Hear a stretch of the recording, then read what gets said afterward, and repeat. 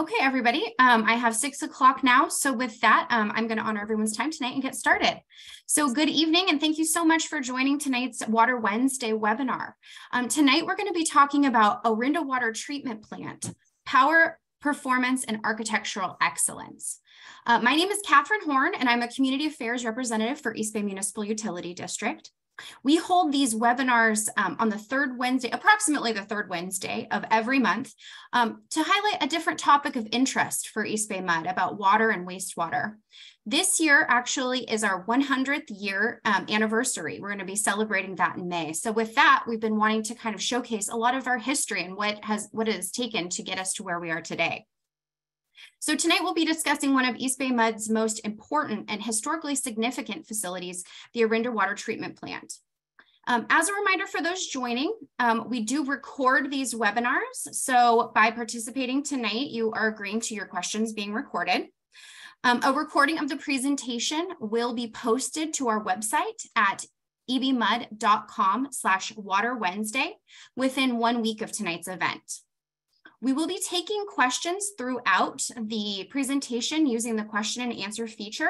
We'll have someone who will be trying to answer them real time, and we'll be flagging some of them to ask at the end during our question and answer session. If you don't get your question answered tonight, please, we'll be having an email address available at the end for you to be able to send in any additional questions that come in. So with that, I'm going to go ahead and introduce tonight's speakers. So joining us tonight, we have Jim Smith, who is a former superintendent of water treatment at East Bay MUD. Jim began at East Bay MUD in 1997 and retired with 20 years of experience in 2017. During his time as superintendent from 2001 to 2017, Jim was responsible for the production of potable water from 6 water treatment plants, ranging between 25 and 190 million gallons a day. Jim also has worked as an adjunct professor at the Solano County Community College, teaching classes with the Bay Area Consortium of Water, where he also served on the board of directors. Jim's experience includes production superintendent for Pennsylvania American Water Company, where he worked his way up from a water treatment operator. And he's also served with the United States Coast Guard. Jim holds a Bachelor of Science in Environmental Resource Management from Pennsylvania State University and a Master of Science in Environmental Science from Drexel University. And Jim is also a proud Orinda resident. And then after Jim, we're going to be having a presentation from Jeff Bandy, who's going to be discussing sort of where we are currently with our water treatment plant. And where we're going into the future. So Jeff is an associate civil engineer with East Bay MUD with 14 years of experience in water and the wastewater industry. He has been with East Bay MUD for almost 10 years and has been the project manager for the Orinda Water Treatment Plant project since the design started in 2018. Jeff is now helping to manage the construction phase of the project. Jeff earned a bachelor's degree in ceramic and materials engineering from Clemson University in 2004, a master's degree in civil and environmental engineering at Duke University in 2007, and a PhD degree in civil and environmental engineering from Duke University in 2009. So with that, I'm going to turn it over to Jim, who is going to kick it off. Thank you, Catherine. The Orinda Water Treatment Plant is both a beautiful and efficient plant. It was built in 1935, and it's been operating efficiently for 87 years. The designers of the plant did an excellent job of building a plant that could be expanded to meet the needs of a growing metropolitan area. They also built a plant with an architecture that is both tasteful and attractive. But before I talk about the plant, it's important to discuss the water system that brings the untreated or raw water to the plant.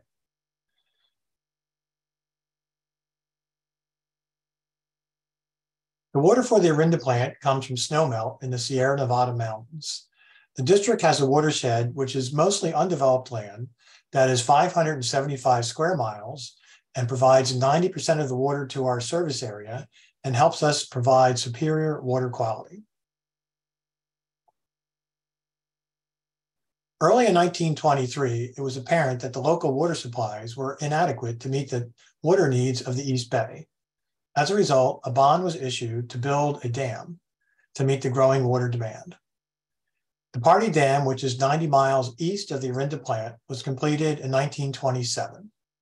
It impounds water from the Macomb River, has a capacity of 66 billion gallons, and the size of the reservoir helps improve raw water quality since muddy or turbid water entering the reservoir has a chance to settle due to the long retention time in the reservoir.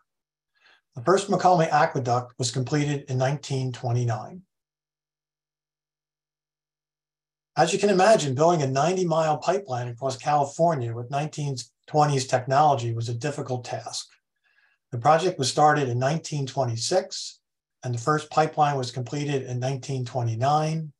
And here you can see the installation of the first pipeline, which is 61 inches in diameter.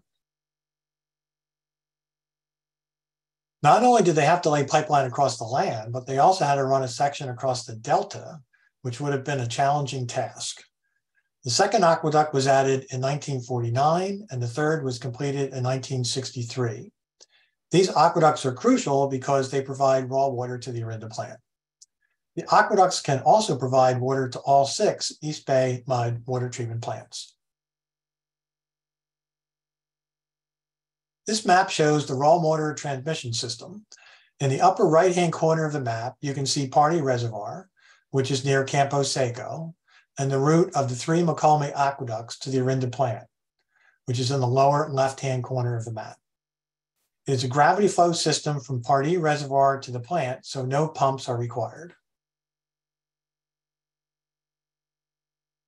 In addition to the Macomb aqueduct, a second aqueduct was under construction at the same time.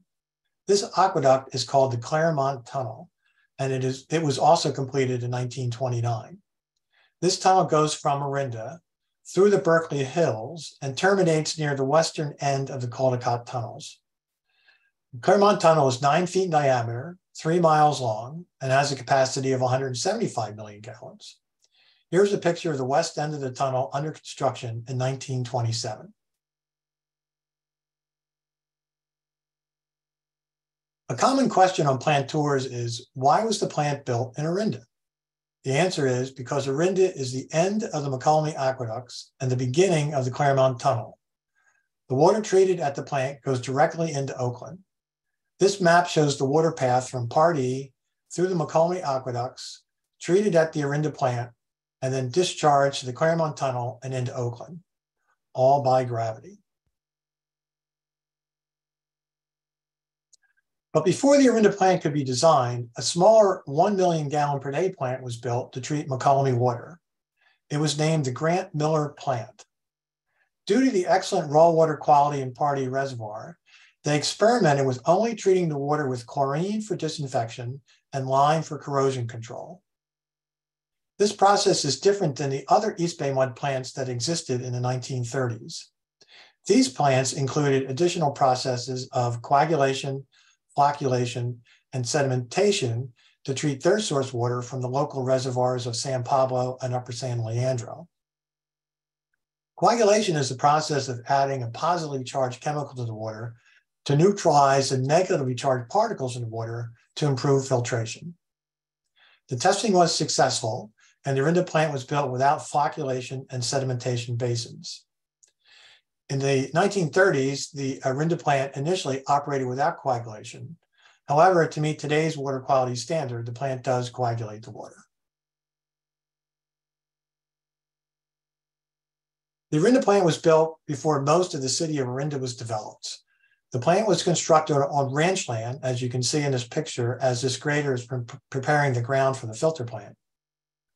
Before East Bay Mud was established in 1923, most of the water in Contra Costa County came from private water companies. Ranches in Orinda got water from individual wells and springs. The Orinda plant was designed by Mark Daniels and built by East Bay Mud staff. Construction started on July 1st, 1934, and the plant went into service on May 28th, 1935. It cost about $395,000 to construct the plant. Its initial capacity was 42 million gallons per day with 8 filters. This is a cost of about $9,400 per million gallons.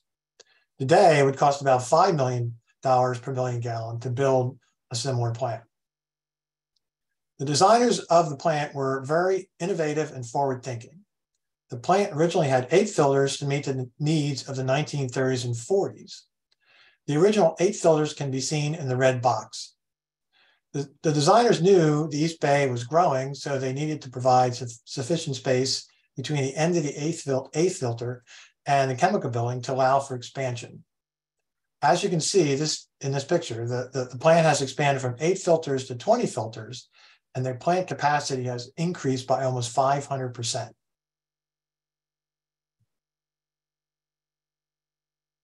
The Orinda plant is the largest of the 6 East Bay MUD plants and has a capacity to produce 190 million gallons per day. It serves 800,000 of our 1.4 million customers. The filter building was designated as a national landmark on November 15th, 1998. This is the first building in Orinda to be designated as a national landmark. The Orinda plant is a great example of an Art Deco design. The plant has numerous beautiful architectural features. I worked at the Orinda water treatment plant for 20 years. My office was on the top floor of the old chemical building, shown on the right. And I can honestly say that every day I came to work, I would think, it's great to have a job that's crucial to public health and be surrounded by interesting architecture too. Consequently, I wanted to compare the building at the Orinda plant to other Art Deco buildings from the 1930s. I went to a website named the 10 Most Impressive Art Deco Buildings in the World. The building that immediately caught my eye was the Griffith Observatory in Los Angeles, which was also built in 1935, and it's pictured on the left. I noticed numerous similarities between the 2 buildings. Both buildings have a lot of bas-relief designs or carved features protruding from the flat background, which is on the walls and over the windows and over the doors throughout the building. They both use arches and curved lines throughout. I also like the large brass lanterns next to the old chemical building doors. Next, I went to a website, What is the Art Deco Color Palette?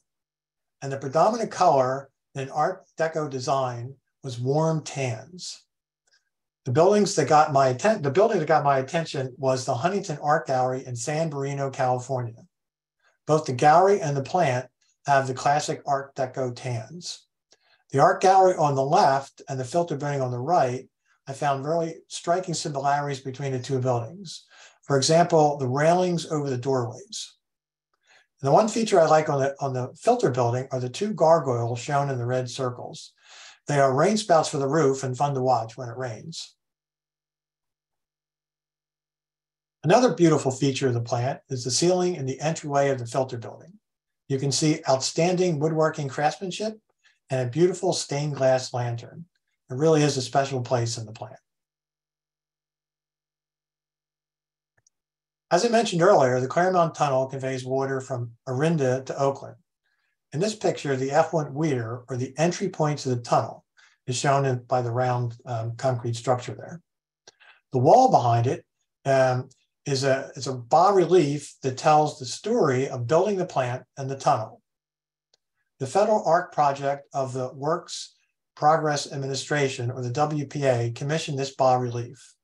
The WPA was a New Deal program from 1935 to 1943 that funded various projects, including visual artists. The designer of the wall was Elliott Sandow. One part of this bas-relief that's particularly interesting is this section, which depicts an accident that occurred in the tunnel on November 26, 1926, which was a very bad rainstorm drowned 10 men in the tunnel. And here you can see a man laying on his side with water on top of him.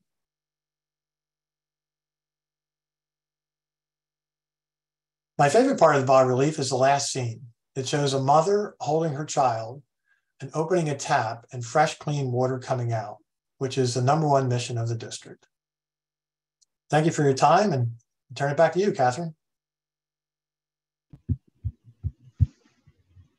Thank you so much, Jim. That was fantastic and really interesting. And I'm sure it was amazing being able to be in those buildings every day for a good 20 years. So thank you. And thank you for coming out of retirement for tonight. Great place to work. All right, with that, I'm going to turn it over to Jeff Bandy, who's going to, let me just make sure I'm on the right slide. Oh, Jeff, did I go too far? Okay, I did. Sorry. Okay, who's going to be presenting on the Orinda Water Treatment Plant Disinfection Improvements Project? So thanks, Jeff.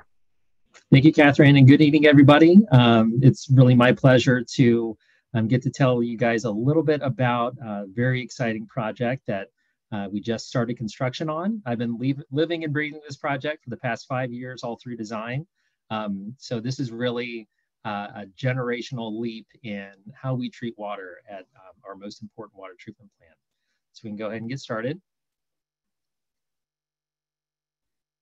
So you can cycle through a couple arrows here. So what we're looking at here is another aerial photo of our Orinda water treatment plant. And as Jim explained, we have very pristine water. So the treatment process is essentially the same as it was back in 1930, save a few small adjustments.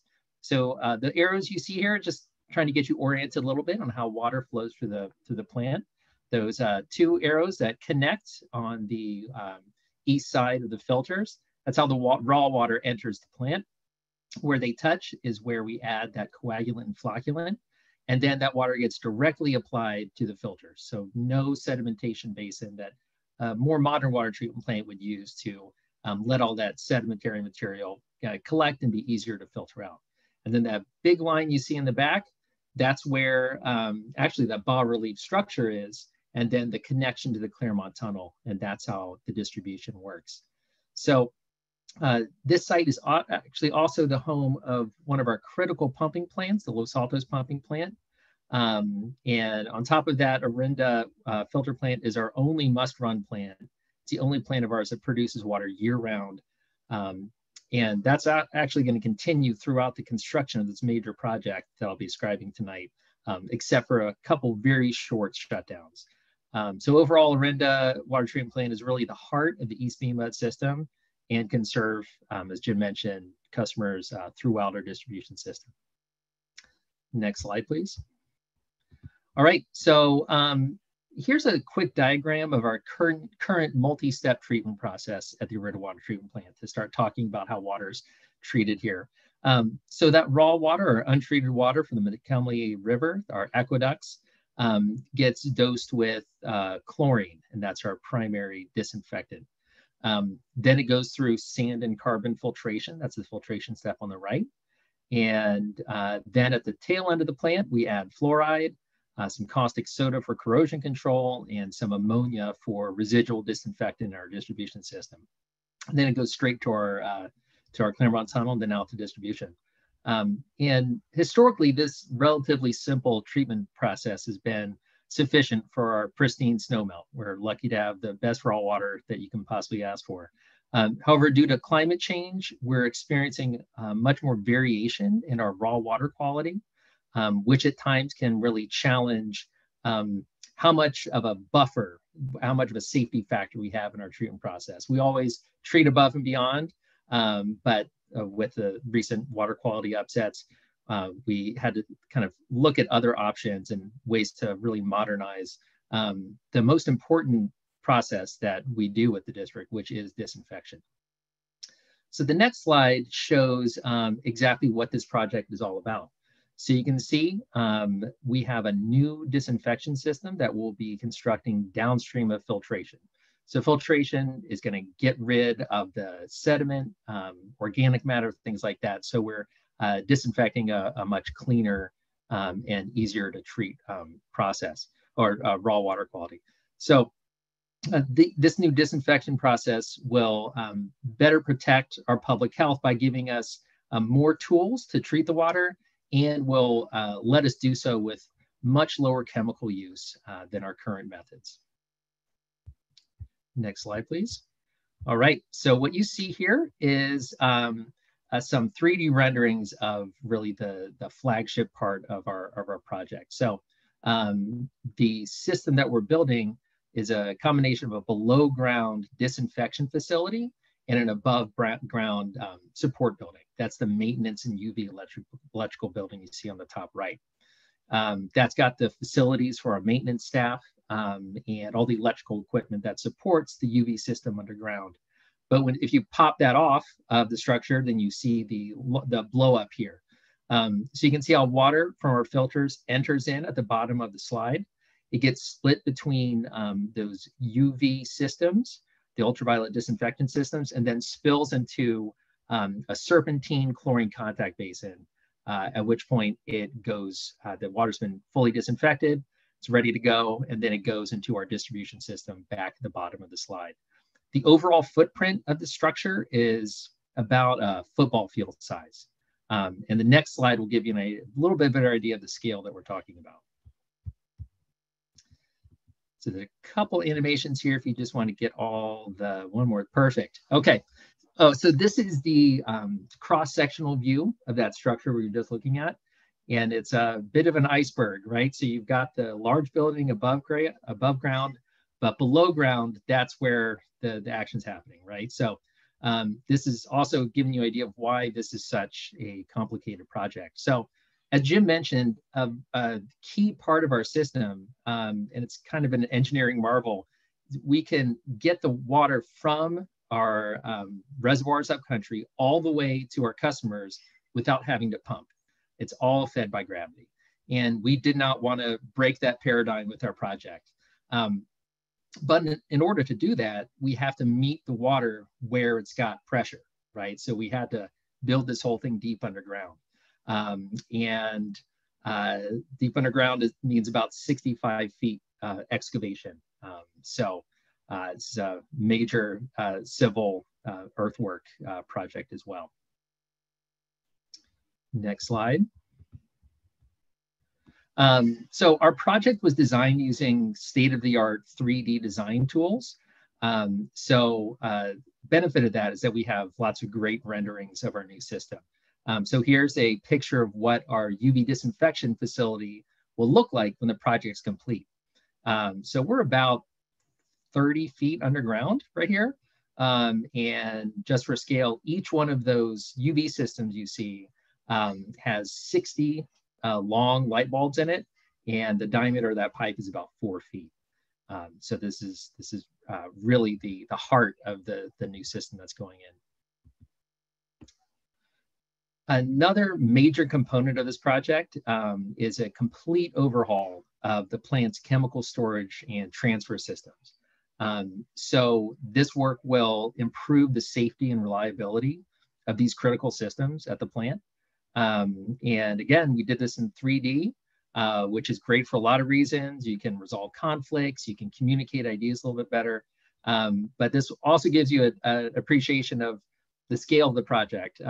The previous slide showed, the big stuff. This slide is showing the little stuff. You can see all the tiny details that have to be right in order to get these systems online. I mentioned this is a must-run facility. We're going to be doing this level of detail and this level of effort for both the temporary systems that the plant is going to switch over to and the new systems that will be put into place. So it's a major effort, but this is kind of the other component of this project.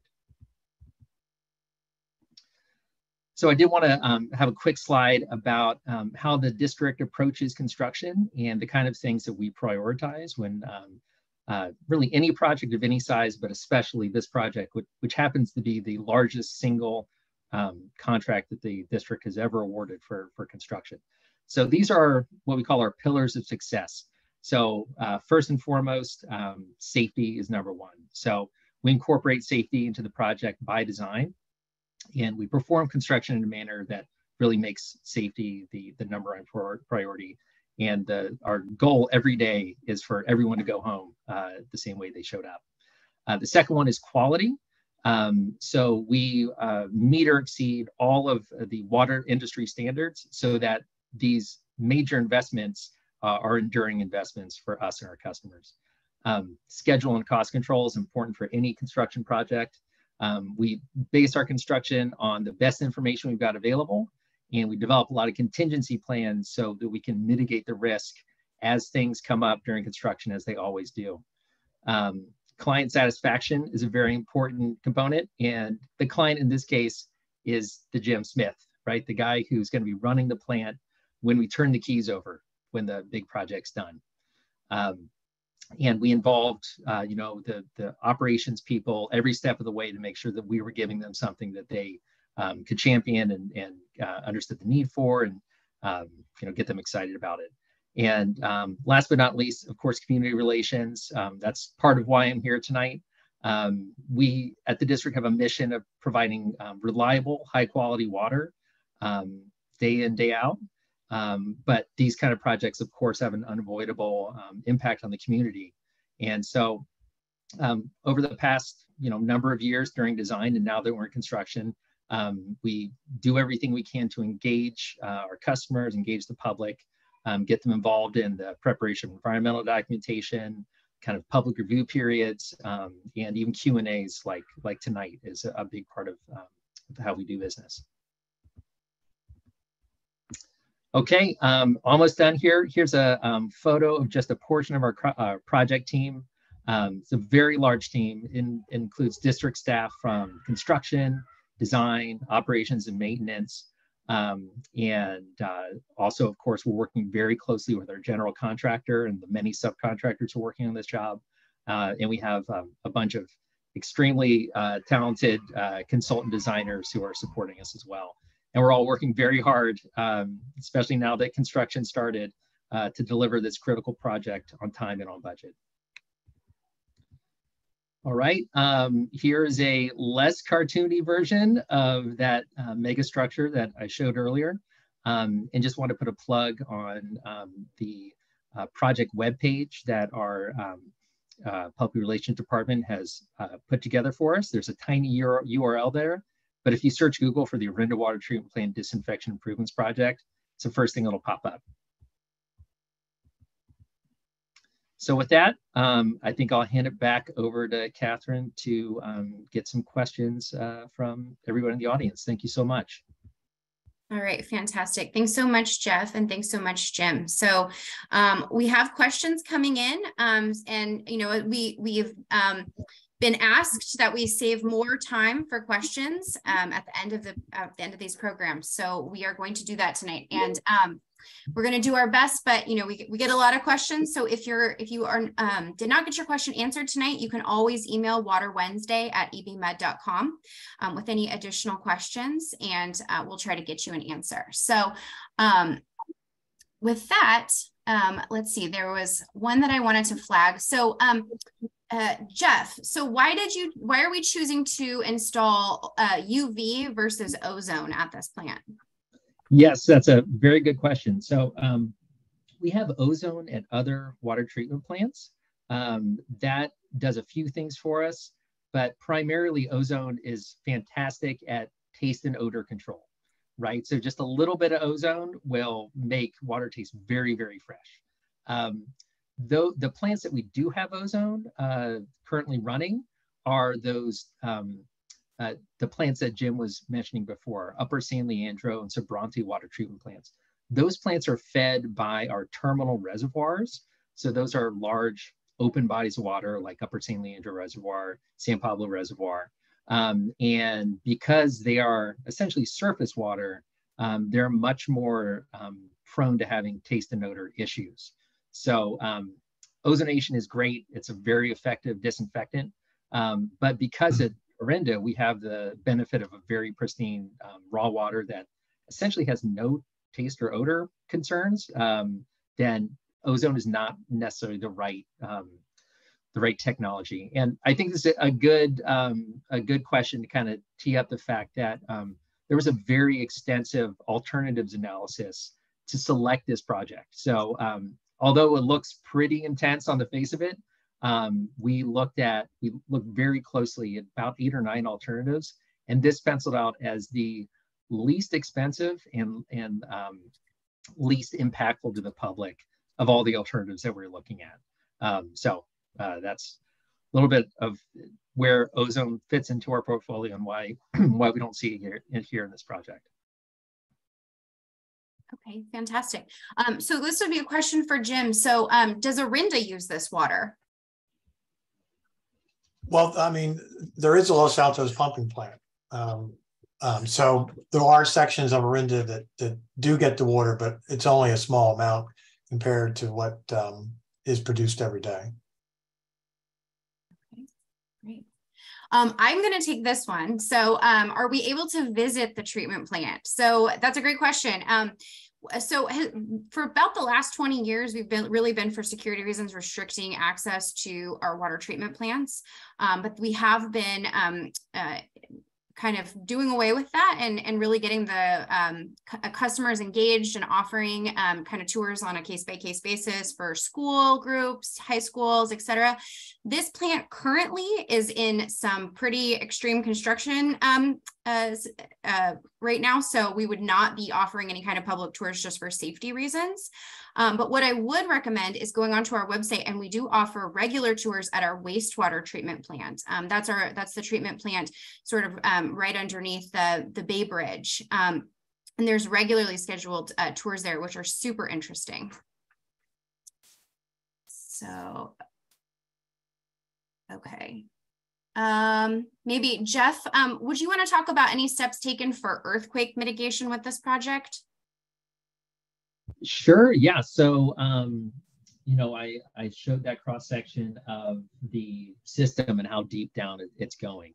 A big part of this project is the shoring system that is being put in place to essentially keep the dirt and water out of the construction zone and provide a stable working environment for building this system from the ground up.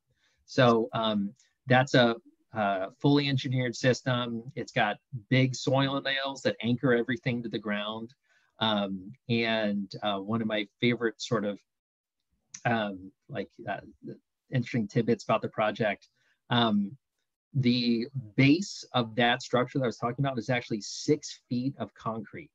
And that's intended to overcome the uplift, the hydraulic uplift from the groundwater. So there's a lot of underground forces to consider, not only earthquakes and earth movement, but also groundwater. So yes, generally the project is, of course, compliant with civil structural design standards that take into account the most recent codes. So that the structures are built with a kind of a safety factor that you would think of for other critical infrastructures, like not quite to like hospital level, but still very high standards for earthquake safety. So yeah, the structural stuff is really fascinating, especially once you get as deep underground as we're getting. All right, thanks. So Jim, we're getting a lot of questions about the use of chloramine or ammonia in the disinfection process. Are you able to speak on that and sort of a little bit more about the chemicals that we use to treat the water? Sure. As far as chloramines go, chloramines is when you've filtered the water and you're going into the distribution and you add a little bit of ammonia. And what that does is it changes the type of chlorine that it is from free ammonia to total ammonia or combined ammonia. And that's not as reactive with the pipe walls, and it lasts much longer in the distribution system. And it also, which is good for disinfection because you want to make sure you have a chlorine residual throughout the 4,200 miles of pipe that we have at the district. So it's a better way of maintaining a disinfectant in the distribution system. It's also better for taste and odor because if we tried to run free chlorine to the very ends of the system, we'd have to have a much higher free chlorine residual leaving the plant, which would mean higher disinfection byproducts. Okay, great. So there was some questions, Jeff, about you had mentioned that the source water is changing because of climate change. Can you talk a little bit about more about that? Absolutely, yeah. So climate change is a kind of multi-factor stressor on our environment, right? So there was actually a precipitating event that kind of forced us to really think about how to modernize the plant. So it's not too far in our rear mirror.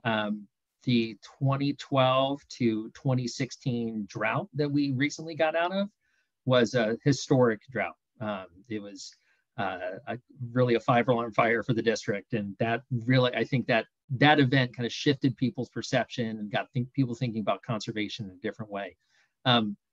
So that event kind of ended with a unprecedented level of precipitation in the winter of 2016, 2017. Because of the drought and the huge amount of rainfall that we got in our watershed, that's more of the kind of weather weirding that we're talking about, right? Very dry periods followed by very wet periods. All that precipitation washed a lot of, dead trees, vegetable matter, and all that organic matter hit our watershed. And because of that, all that organic matter really interfered with our disinfection process, and kind of showed us how we weren't really prepared for the next 100 years of the kind of climate change oriented stuff that could happen in our watershed, right? So that's where we want to move away from something that is comparatively fragile and dependent on very consistent good water quality like we've had for the past almost 100 years, and move to something that is more robust and isn't quite as dependent on those big swings between droughts and big weather events. So that's the type of climate change issue that we are directly addressing with this project. And then how is this project funded, and what is the total cost? Yeah, so the project is funded like all of our construction projects through bonds. The awarded contract total was $267 million. But then when you lump in all of our consultant support contracts, some materials that the district has furnished, and of course all of the district time, all the staff time that goes into it, we're up to about $325 million. So that 267 is what we signed to the contractor, and then all the extra is, the support that it takes to get a project like this constructed. Thanks. So Jim, does San Francisco use the same source water that we do? No, San Francisco has a similar system, but different reservoir and different aqueducts. San Francisco's reservoir is Hetch Hetchy Reservoir, which is also in the Sierra foothills, and it's very high quality water, but it's a different reservoir and it has different aqueducts. And the cool thing about the Hetch Hetchy system, both our reservoirs and the Hetch Hetchy were identified as good places to build dams during the same survey work back in the teens and 20s. We were actually a little ahead of San Francisco, but we basically we were in what we think is a bad drought pales in comparison to what we were looking at, in the early 30s. We had like weeks of water left. So that same survey that found these two locations were sort of part of the same effort where people were going up country. We got to find water. So San Francisco and East Bay were kind of running the same path to find these very similar, granite lined, pristine mountain sources. Okay, great. So Jeff, you talked a little bit about disinfection byproducts, and this being sort of a response to dealing with that. What are some of the short-term measures that we've been doing, and maybe Jim too, if you can answer this a little bit, to monitor and to keep those THM levels down? Yeah, so the disinfection byproducts, the THM that Catherine just mentioned, is the total trihalomethanes. It's one class of a lot of chlorinated disinfection byproducts. So the best way to kind of monitor and control it is actually a system that it's federally dictated. So we have to do regular monitoring of our effluent and out in the distribution system as well to report up to the state and the federal level how much disinfectant byproduct we are sending out to the distribution system. There is a federal limit that on a rolling basis, on an average basis, you cannot exceed. Our internal limit at the district, that's kind of our action level, is actually half that. So once we started exceeding half the federal limit, that was the big red flag to us that we had to do something about it. But all we can really do is be as careful as possible and controlled as possible with how we perform chlorination in the aqueducts, to have very good monitoring of how we're operating and how that is falling out in the disinfectant byproducts we're seeing. But this is essentially why we're doing the project, because right now we don't have a lot of tools to react to those changing raw water qualities. But getting away from chlorination before filtration and putting it downstream filtration, and then having that UV disinfection and chlorine that are kind of working in tandem and are designed to hit specific disinfection targets at the lowest dose necessary. That's I'd say the cop-out answer is we fix it by having a project like this. But in the short term, it's really just having very good eyes on the process and being very mindful about how these numbers are changing throughout the year. Yeah, I can add one thing to that too, is the Orinda plant has an online THM monitor. So we constantly see the THMs coming out of the plant. So if it starts to change, we can say, hey, what's going on? And we can make an immediate change, as opposed to waiting for a lab to, send a sample to the lab and waiting time for that on a quarterly basis. So it's one of those constant tools that we have that we can see THMs all the time. Okay, so this might be a Jim question. Jim, do you know how long it takes for water to get from Party Reservoir down the aqueducts, and then from there that's variable once it makes this out, but let's just say from Party Reservoir to Orinda Water Treatment Plant. Do you know how long it takes? Well, it varies quite a bit, because there's 3 aqueducts, and there's also 3 plants on the aqueducts. There's the Walnut Creek plant, there's the Lafayette plant, and then there's the Orinda plant. But I would say, in a general rule of thumb, it takes a few days to get here. If there's some sort of a problem with Party upstream, I would say in general 2 or 3 days later it comes into Orinda. All right, thank you. I just have to make a nod to Gail G, who's giving us a lot of support here in her comments, and says, honestly, 325 million price tag sounds like a deal. So I agree. It's a bargain. Okay, let's see. Let me just go through.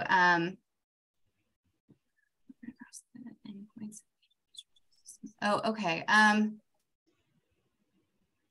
Oh, yeah. So, Jeff, can you talk a little about what happens during power outages, particularly, the public safety power shutoffs that PG&E does, and what we do, and maybe Jim can talk about this too, about what we do to ensure that, that the plant keeps running? Yes. So we have a standby generator at the plant right now that has all sorts of interlocks. So if a planned or unplanned power event happens, then we can switch to that. It is something that we try not to use as much as possible because running a generator versus being on line power is much cleaner.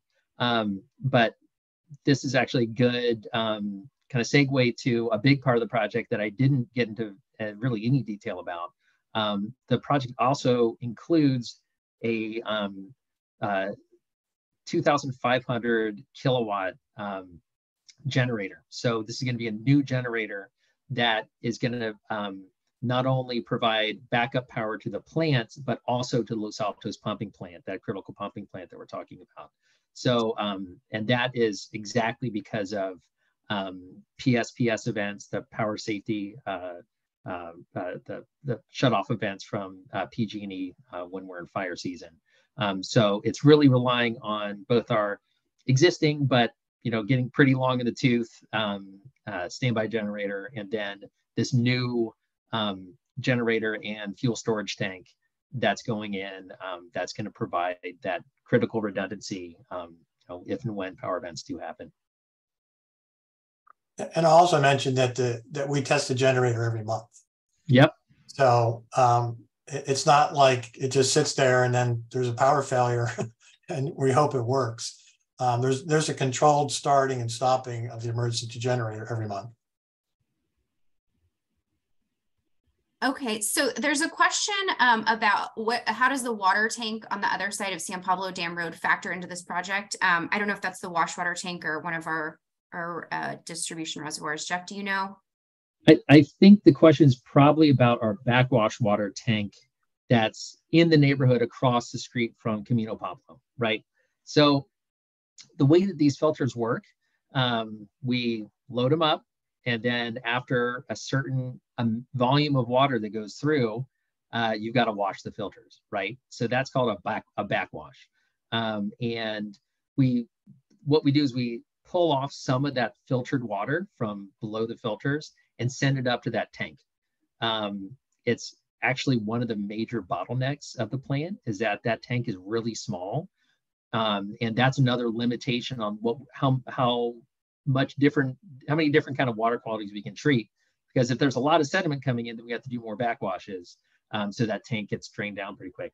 But that's the function of that tank. It gets pumped up and it sits there, and then it's got that hydraulic head available to send back down to the plant and wash the filters. So we slowly lift the filter media up with water, kind of spin it around and get all the gunk knocked off of it. And then that wash water goes into our sedimentation ponds across from Manzanita.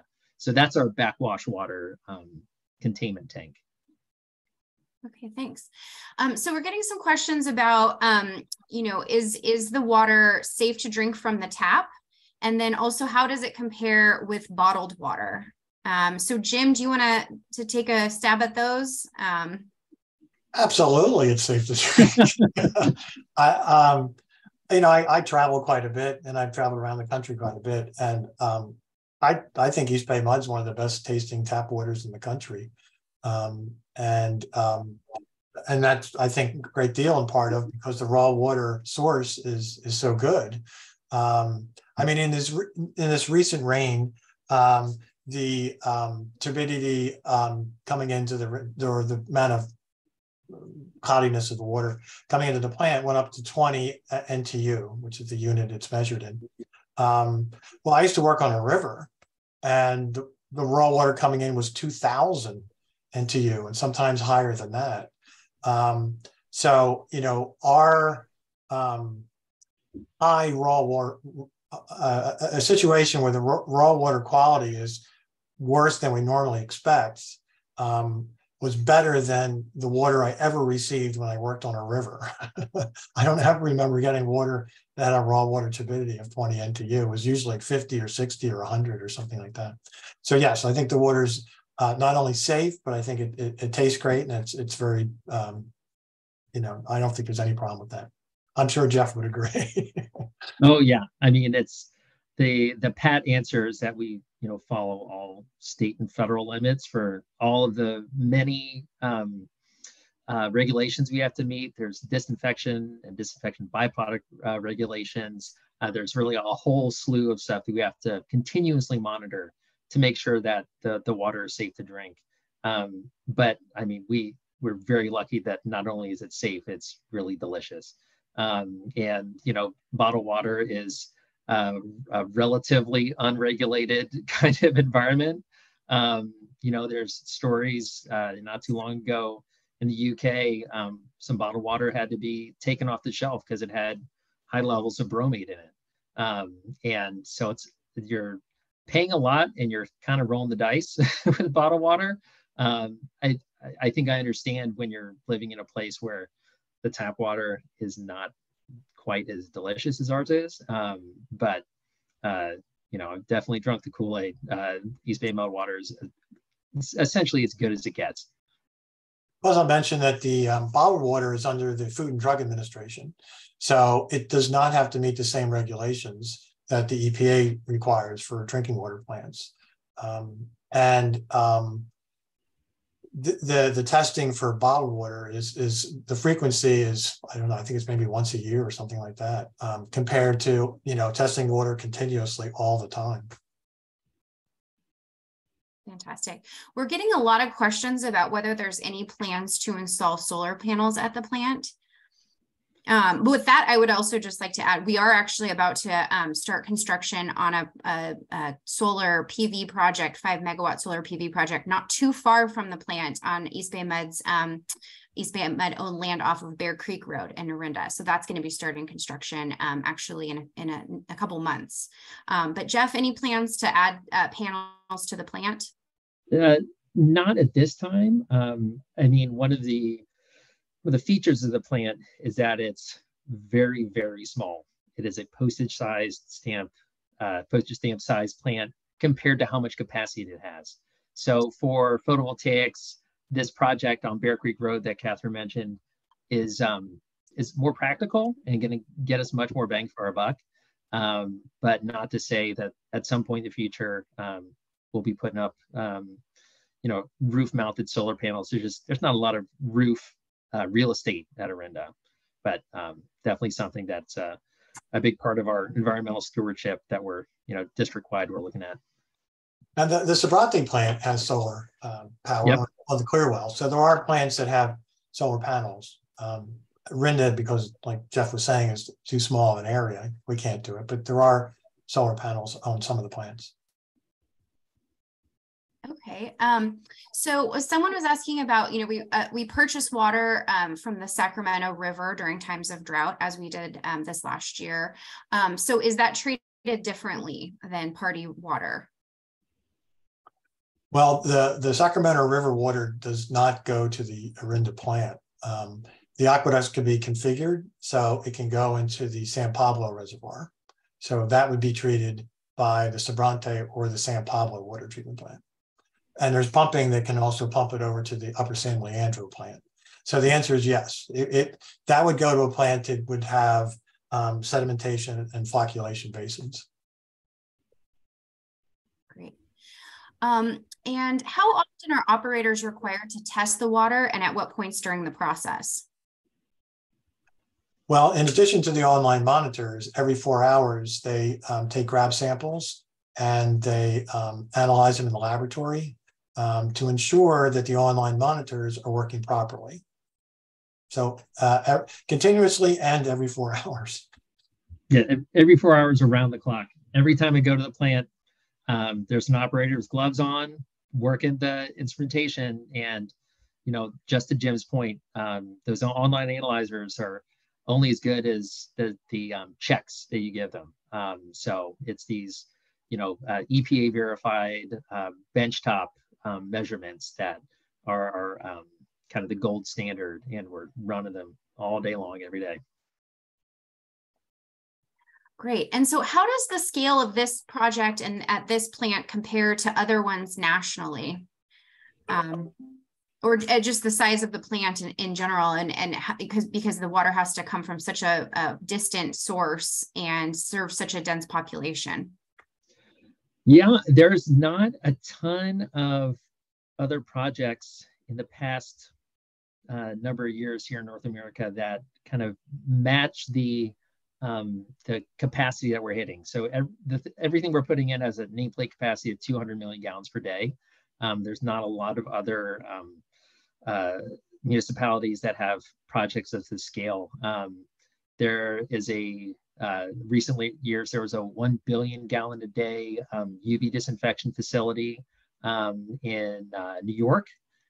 Similar, very high water quality, so not a lot of pretreatment, kind of a similar approach to going with UV disinfection, because if the water is very clean, then that light from the UV bulb can propagate through the whole water column and be very efficient. So yeah, there's not a lot to compare to this scale, probably a handful a year, and definitely a first of this scale in recent years for the district. The most recent large project that we've done is this Folsom South Canal, the Freeport project that was just mentioned, our drought control water. Has there been any concern about flooding at the plant during the extreme storms that we've been getting? I think I can take that a little bit. Yeah, not anything that we haven't seen before or have ways to control. There's certainly been events in the past 20, 30 years where the vulnerability of the plant to large precipitation events has been tested. But we have a few things that are helping us out. We actually have a new storm drain that we actually built in partnership with the city to get water out of the hills above us and directed away from the plant. And we also have some kind of permanent sandbag style gates that we can put up if we get a lot of water coming down the hill and that's threatening the filters. But during design of this project that I was describing earlier, we did a lot of hydraulic modeling, 100-year flood, 500-year floods, to see how the water would propagate over the site and kind of set our elevations to make sure the site drainage was effective.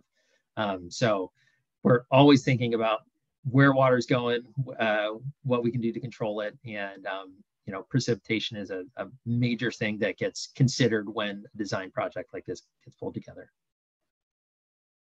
Okay, and Jim, are there other water systems that use a similar gravity flow process? Yes, a lot of New York is one, San Francisco, Portland, Seattle, I believe too also. So yeah, there are other large cities that gravity flow from their source water to the city. Okay. Great. So with that, we are just right about at time. So I want to thank our presenters tonight. So thank you so much, Jim, for coming out of retirement to join us this evening. It's great to see your face again. And Jeff, of course, thank you so much for being able to be here to be the subject matter expert on this really incredible project. It is something truly amazing. So thank you guys. As a reminder to all of our participants tonight, this is recorded and will be posted to our webpage at ebmud.com/waterwednesday. Within a week of the recording, so you can share it or rewatch it. We had a lot of questions come in tonight, and I'm glad we could get to so many of them. There are still some that did not get answered. If you guys really have pressing questions, please do feel free to email us, and I can try to forward your questions on. Some of them were, areas that are not really Jim and Jeff's wheelhouse, although they really know everything about water, it seems. But there are some that would be better suited for another subject matter expert. So again, please feel free to email us at waterwednesday@ebmud.com. And with that, I'm going to thank everybody for joining us tonight, and we will see you again next month for our next Water Wednesday. Okay, have a good night. Bye. Thank you, Catherine.